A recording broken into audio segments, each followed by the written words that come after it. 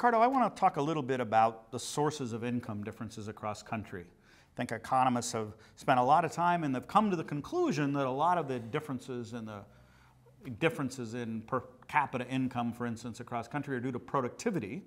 But we're not very clear on what exactly that productivity is and how it arises across countries.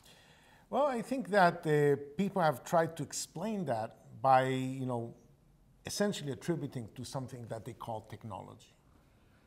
And the question is, what is technology? And I think that technology is really the conflation of three forms of knowledge. Embodied knowledge in tools. So if you have the tool, you don't have to know how to make the tool, you just have to use the tool. Codified knowledge as in knowing things about the world, and that you can write books about and put it in documents and stuff. And then tacit knowledge in brains, or know-how. Things that your brain knows how to do, you don't really know how to do, in the same way as your brain knows how to walk, you don't really know how to walk, you don't know what it is that you do when you walk, how you keep your balance, which muscles you move, etc. Probably thinking about it makes it worse. I think so. Right? Actually, there's some tennis players that choke when they have to think too much. That's right. So essentially, the problem of implementing technology is to make sure that you have the tools, the codified knowledge, the codes, and the know-how. And the know-how only resides in brains. And many technologies, if you think of run the trains on time or doing an operation, requires not just one person knowing. It requires coherent teams of people knowing different things and collaborating in the implementation of that technology. So I think tools move easily in containers, codes move easily even on the web, right? But know-how moves with enormous difficulty from brain to brain. We know how long it takes us to train a PhD. And what is the guy doing? He took 2 years of courses and he stayed for 4 more years.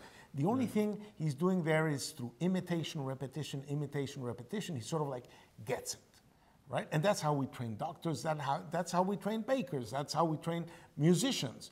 Imitation, repetition until the brain rewires itself. It's not transmitted through understanding.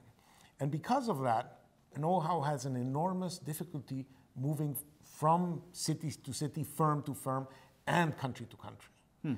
And unfortunately, we have been remiss at understanding the important role of moving people with know-how rather than try to move the know-how without the people. And the world has discovered that a long time ago. That's the way know-how moves between firms. That's the way know-how moves between cities of the same country. And that's the way know-how moves internationally. But one of the really damning things about developing countries that has not been sufficiently discussed is that they are amazingly close to immigration. And in particular, they're dramatically close to skilled immigration. Because unskilled immigration can come in and nobody can control it, but the skilled immigration works in formal companies that have to abide by the rules, they're supervised and stuff. And it's amazing how in country after country, they put limits, 10% maximum foreigners, or in the Democratic Republic of Congo, 6% maximum foreigners, or in other countries, they have a maximum of 1 foreigner per firm, and that's it. So this is a machine that stops the process of technological diffusion. It's a machine that increases inequality, because you have very few skilled people at the top that then go make out like bandits, and you cannot really stop immigration at the bottom. So that's a machine to expand inequality in developing countries. And I think it has first order effects on the capacity of countries to absorb technology and grow. So we need to move people around the world as well as just tools and the internet. We need people, we need to exploit our diasporas abroad, because they might come back in, or they might help us understand things while they stay where they are. We want migrants coming in, and we should treat our diasporas in a better way, the diasporas within and our diaspora outside. And when foreign companies come in, they in part bring in their expats, and we have to let those expats in because they think they need them to run the organization. Thank you.